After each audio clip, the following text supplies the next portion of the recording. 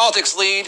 Questions about the Green New Deal are exposing some divisions among 2020 Democratic candidates. Right now, their support is all over the map. The Midwesterners largely down the middle, others from the coasts giving it full endorsements. As CNN's Jessica Dean reports, the 2020 race is turning into something of a geographical divide. It is time, America. As the 2020 Democratic field takes shape, fault lines are emerging over the party's leftward shift on policy. The latest example, a split over support for the Green New Deal resolution introduced by Congresswoman Alexandria Ocasio-Cortez and Senator Ed Markey that calls for tackling climate change. We should do it because we are an example to the world. The divide appears to fall along geographic lines, with Midwestern contenders voicing more measured approaches, while coastal candidates offer full-throated endorsements. While Minnesota Senator Amy Klobuchar is a co-sponsor of the bill, she framed the Green New Deal as more aspirational.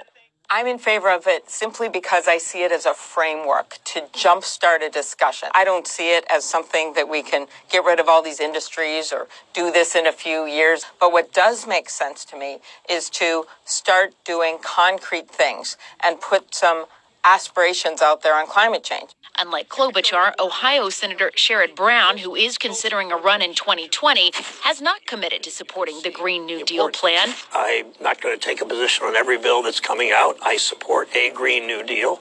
I think we need to aggressively support climate change. 4 other Senate Democrats eyeing 2020 have signed on as co-sponsors of the proposal: Kamala Harris of California, Elizabeth Warren of Massachusetts, Cory Booker of New Jersey, and Kirsten Gillibrand of New York. On Capitol Hill Wednesday, Harris reiterated her support for the resolution. I support the Green New Deal. In a CNN town hall on Tuesday, former Starbucks CEO Howard Schultz, who's weighing a bid as an independent, called the Green New Deal not realistic. Let's not just throw stuff against a wall because it's a good slogan or we get a press release. Let's be truthful. Meantime, the Democratic field continues to expand to include a record number of women. Booker says he expects the party's gender and racial diversity will be reflected on the Democratic ticket going forward, but he refused to commit to choosing a woman as his running mate if he becomes the nominee. I'm not going to box myself in, but should I become it, I'll be looking to women first. As for Republicans, they're really looking to use this leftward pull on policy in 2020 as a point where they can really exploit the Democrats. Senator Mitch McConnell has promised a vote on the Green New Deal at some point on the Senate floor, really forcing these 2020 contenders to take a position. Also, any vulnerable Democrats up in 2020.